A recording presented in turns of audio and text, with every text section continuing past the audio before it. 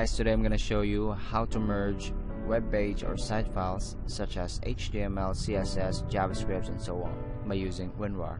But here's the thing, we're not only merging those files but to execute it as well. So let me show you what I mean. This folder contains all of my website files. That's what you can see: CSS, images, scripts, HTMLs, and XML. Now let's check if it's working. Let's open the index, and yeah, it's working.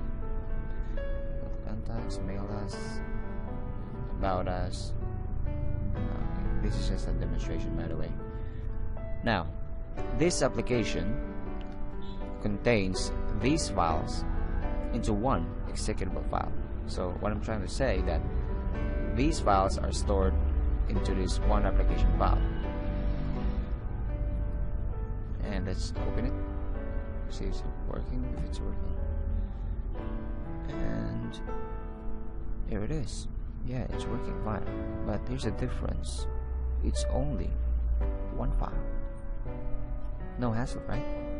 Okay, now let me show you how to do it. Now, first thing you need to do is download and install WinRAR software. I'm gonna put the link in the description below, and let's assume that you've already downloaded and installed WinRAR. So open the containing folder and select all files, hit Ctrl A, then right click, add to archive. Now in the archiving options, it's going to select create SFX archive. It's going to create a self-extracting archive. Now go to the advanced tab and select SFX options. Now I recommend to put the path to extract into the temp folder, temporary spot. So this is a recommendation. You can place anywhere you want, but this is a recommendation, so it's up to you.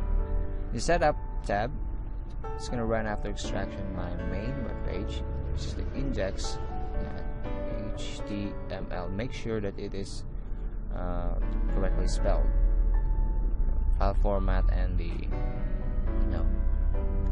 name. Now let's go to the modes.